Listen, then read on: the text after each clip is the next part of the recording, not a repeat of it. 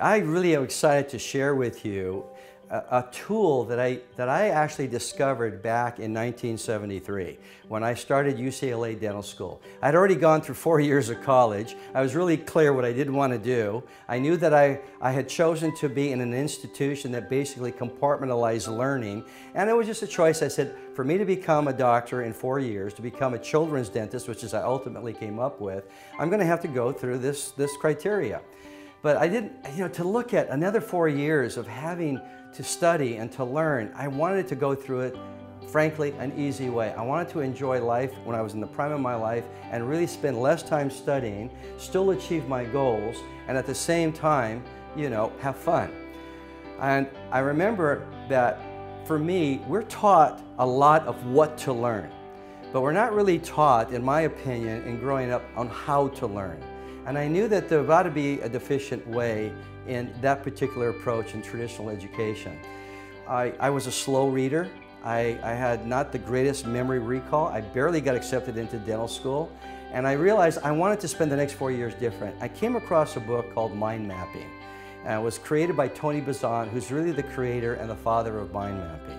And it just turned everything around. I realized that I had never been taught how the brain perceives the world. What is radiant thinking? How do we take in information?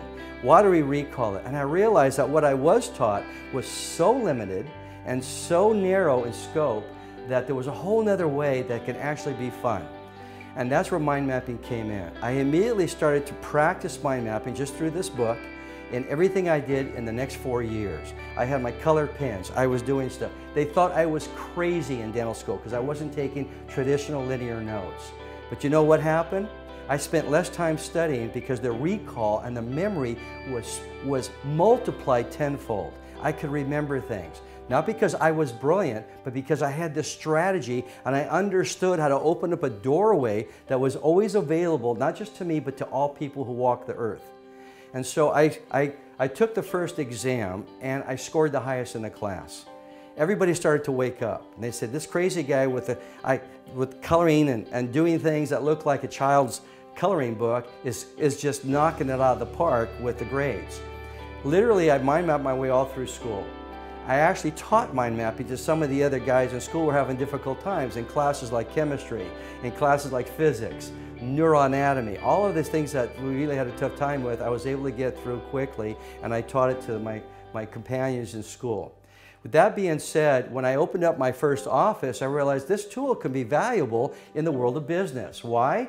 Because we need to plan, we need to have projects, we need to accomplish things. And I realized that if we have fun doing it, if we do this the way that the brain really enjoys to go through life, then my staff will probably produce better results. So I taught mind mapping and how we did this with color, with how the brain sees things, using the memory recall, and we had a blast. So everybody on my staff was required to understand not how to do mind mapping, but one project a week, how to be a mind map where they did it as a team.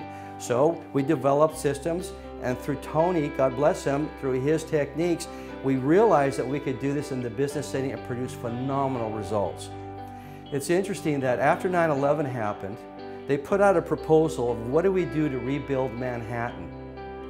And it was, you can imagine the complex plans that came forward of how to rebuild the city that happened where this tragedy occurred. And I literally have a copy of what they decided. Of all the strategies they picked to rebuild Manhattan, they chose a mind map. Why? Because it takes a very complex, strategic, sequential plan and puts it in one particular format that's easy to work with, it's easy to work with a team, and therein you have the power of mind mapping. Very powerful tool, very fun. It's a 2-day program. It's coming up soon. The seats will get filled quickly. I suggest that we take everybody from like 12 years old all the way up to the oldest person who took a mind mapping class was 83 years old. So it's a great class, a great tool. Once you do it, you'll never use any other technique. I raised 6 children. We homeschooled our kids. Guess what they learned growing up? To this day, I see my daughter and see my son, they sit down, they do a grocery list. It's a mind map. My son, in his college education, he would mind map all his classes. So they use the tools that will enhance the natural ability to learn. And let me tell you something, if it's not fun, it makes it more arduous to go through. Mind mapping is fun. And I have been privileged to work with Vanda North, who I got certified with in mind mapping, with Tony Bazan as the person who started it. She was the #1 instructor. So you're going to learn mind mapping, you'll learn it the way that it was intended to be taught, and you'll be able to implement it in any part of your life. I look forward to seeing you there.